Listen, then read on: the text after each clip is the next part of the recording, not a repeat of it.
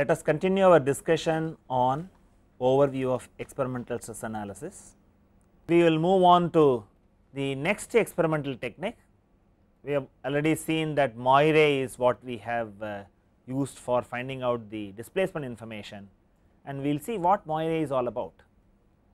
And what I am interested to show here is Moiré has an effect of magnifying the displacements.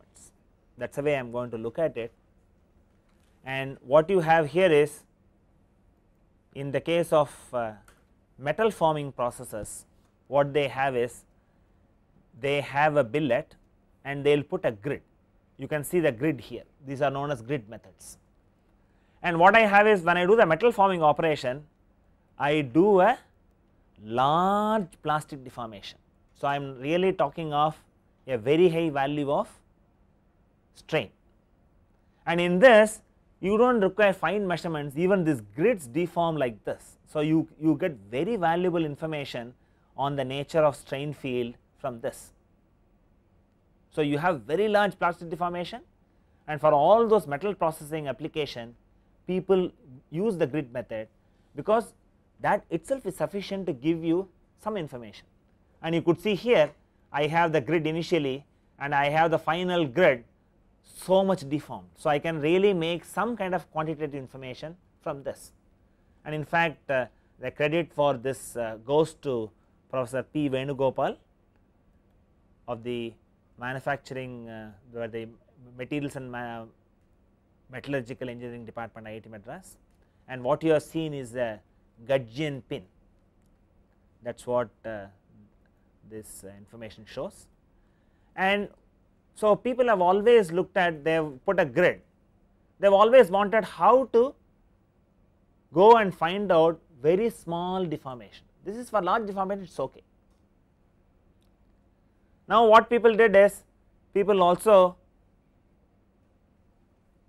to simplify strain measurement, what you can do is you can have a not only the grid, in the grid you also put a circle.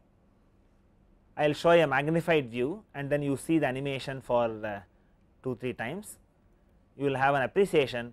I have a circle, I have a circles marked and they become ellipses, circles marked become ellipses. Can you see that? So, what you find is, you also find the stretch direction, and by looking at the change in the geometry of the circle, you will also be able to find out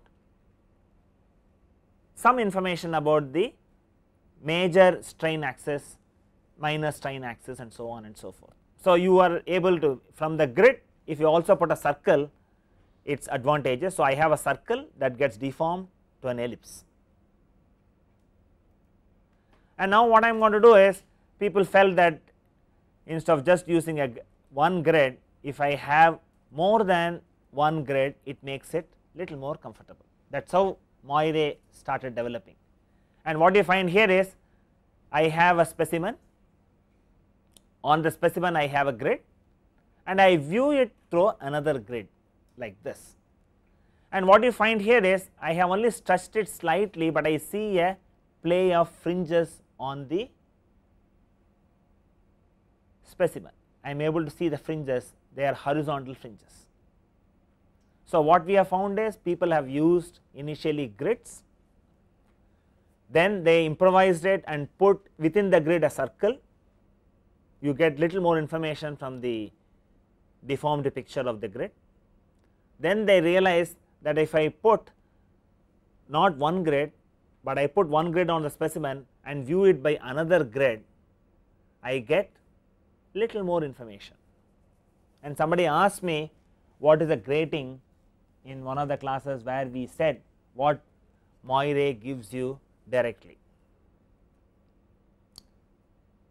And what you have here is, this is the grating, this is the grating here, and this is nothing but horizontal bars here.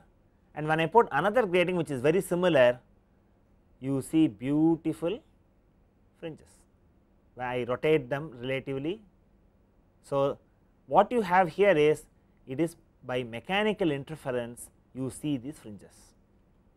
Moiré is not a optical interferometry technique, it is a mechanical interference of the grids, that is what you get it. So, I get this when I rotate it relative to the other, I also get it when I translate it with respect to the other. Okay. So, the idea here is I get these nice patterns and I can interpret it appropriately if I conduct the experiment very carefully. Okay. Here I have shown very coarse grids. Suppose I have fine grids, I have you are not able to see the grid lines at all, and the fringes are lot more smoother. If I have these grids finer and finer. Okay.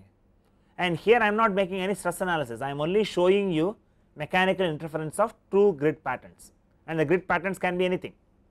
And I have this, and I have a radial lines, and when I put the radial lines, so beautiful.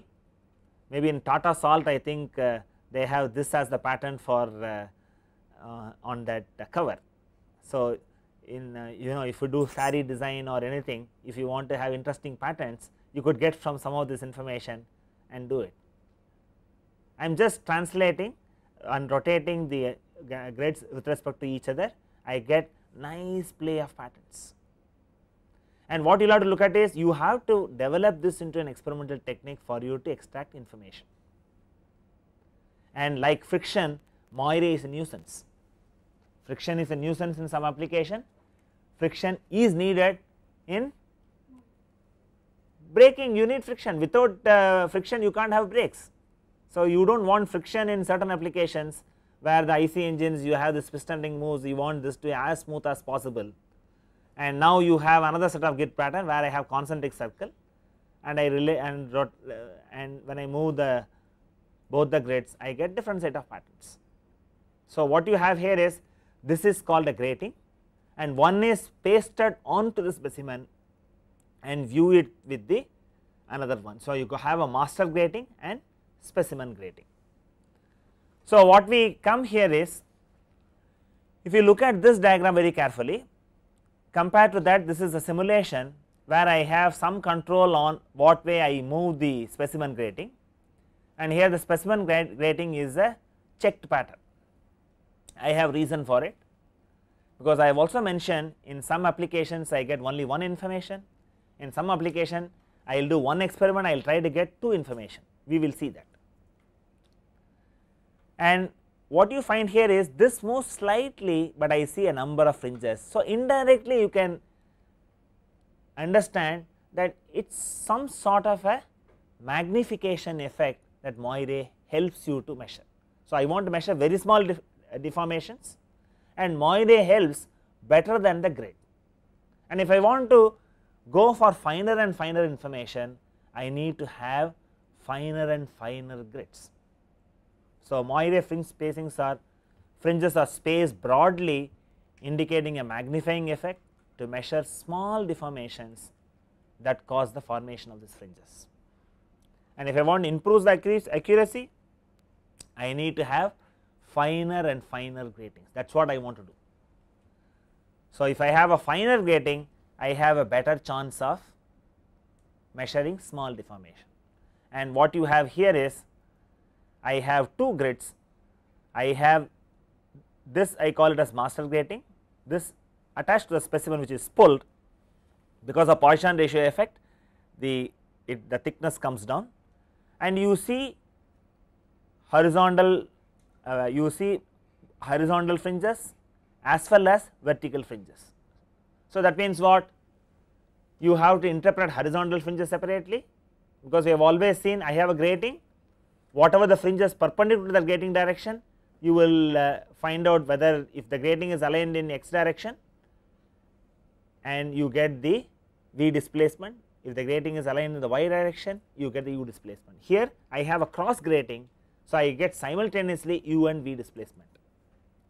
And strain is a tensor, once I get displacement information, I can also find out the slope, that is nothing but the strain. And if I want to strain tensor, I need three information: people also have developed a grid at 45 degrees superimposed over that. And I also caution, experimentalists, when they develop the technique, they develop it and see what maximum information you can get out of it. But from a user point of view and data interpretation point of view, it is always better that you have one information at a time, okay, because you get much better information when you want to do that. So, the fineness of the grid spacing determines accuracy obtainable in Moiré, and that is what is shown here.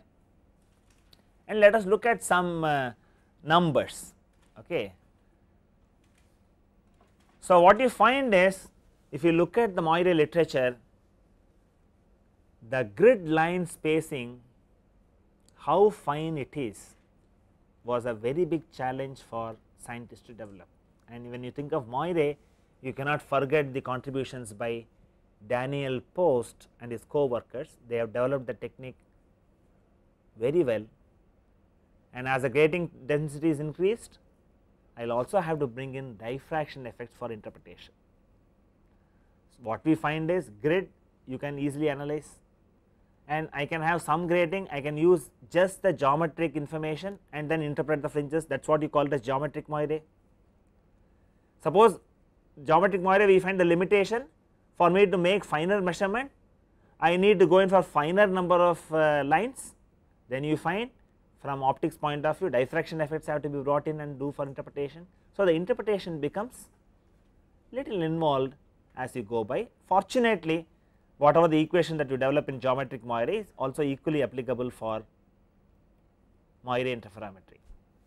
And what we do is, we decide this based on the lines per millimeter. If you have 40 lines per millimeter, up to that you can interpret it based on geometric Moiré principle, and the displacement resolution is of the order of 25 micrometer, and 40 lines per millimeter is very fine. That itself is very, very fine. It is not you imagine you have millimeter is so small, and within that you have 40 lines, black and white lines.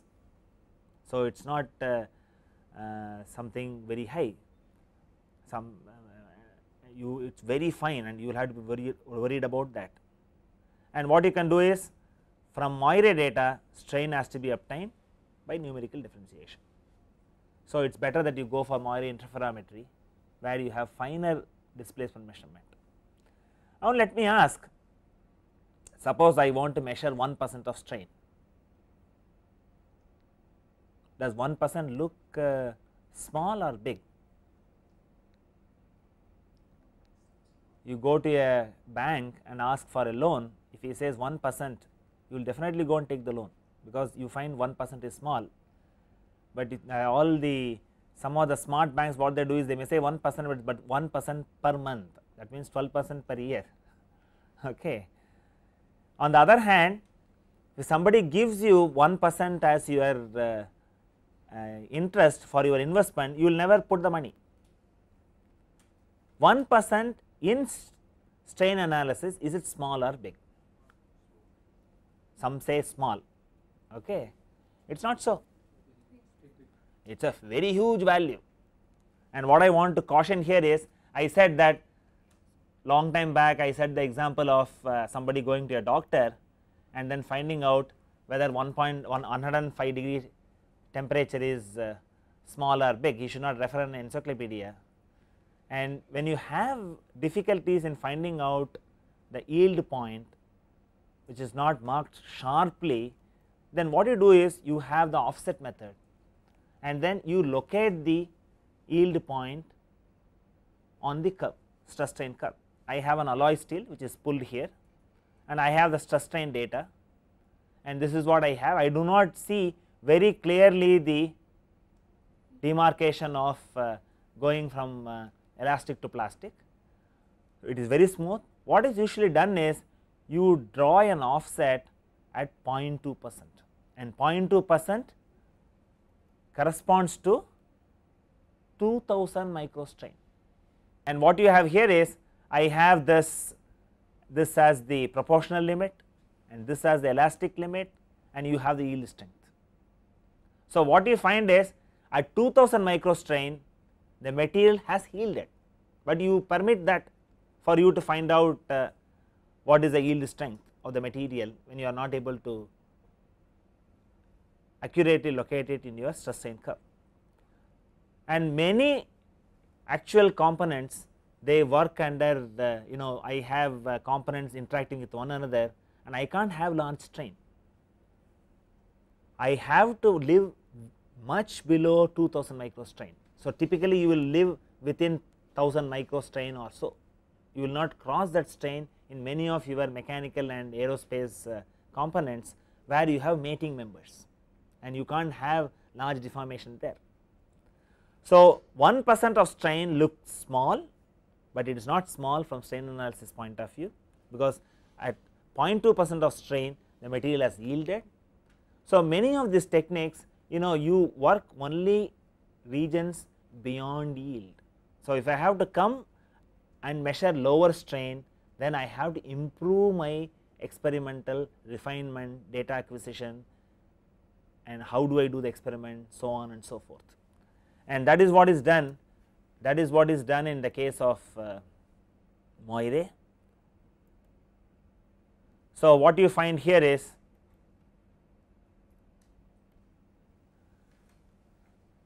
strain sensitivity can be improved with high density gratings, and what you find is 2400 lines per millimeter is now possible.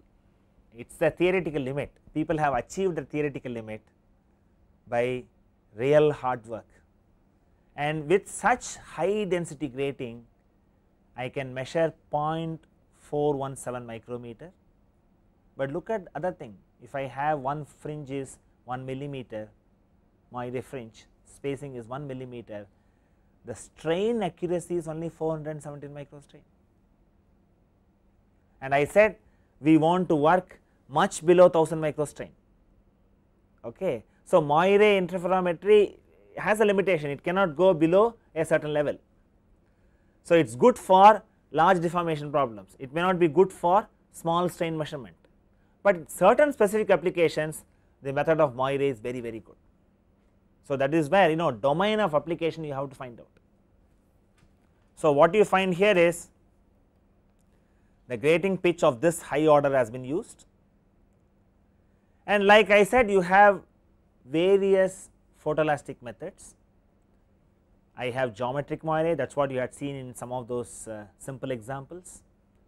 Then you have several variations, you have shadow Moiré, you have reflection Moiré, you have projection Moiré, which cater to different field problems. And if you recall, we had seen reflection Moiré has been used for finding out the curvature in the last class, and geometric Moiré is useful to find in plane as well as out of plane displacement, and also slope in bending of plates.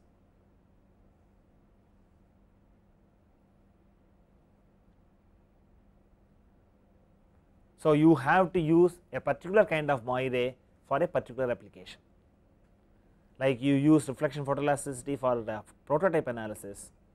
You will also use, if I want to find out outer plane displacement, I will go for geometric Moiré, I will go for shadow Moiré, and then if I want to find out curvature or slope, I will have to use appropriate Moiré method. And if I want to have finer and finer measurement, I will go for Moiré interferometry, I can go for very small measurement of strain. And do you have any questions at this stage? Yeah. You have said it is used for large deformation or yes. significant, so it cannot be used for any elastic. We will see that later. I mean, if you look at IC chips, there are a lot of thermal stresses are developed. If you go and look at any one of this electronic packaging, people have now developed semiconductor technology to the extent you can pack as many transistors in a very small place.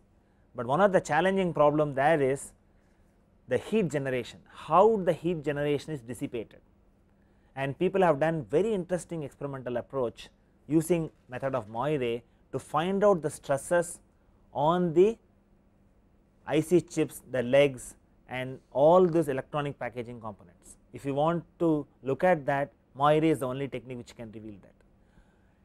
So, you have to select a technique for a given application. Now, you have digital image correlation, you have grid method, these are all for large deformation problems, but for small deformation you have to use, if you are able to use a strain gauge, well and good, I can go up to 1 micro strain, but I can't put a strain gauge on electronic packaging because that is comparable in size. So, you will not do that, and if I want still finer measurement, I can go to holography and find out very small displacement. For nano mechanics, people use holography very well. So, there is nothing like one technique has to be patronized, other technique has to be dropped. For the problem on hand, which technique is ideal, that is one issue. Another issue is whether you have the facilities to do that. You may have a technique available in the literature, but you should also have facility, because experimental facilities are expensive, and you may want a design answer yesterday. Okay, that is how industries come, they want result yesterday, when they come today they want result yesterday. So, you have to solve the problem in a very shortest possible time. So, we will also discuss towards the end of this overview of experimental stress analysis a detailed discussion on how do you go about selecting different techniques, very general guidelines. You may not have, there is nothing like one to one matching for you to find out the technique for a particular problem, you can have multiple techniques. So, it depends on various factors. Thank you.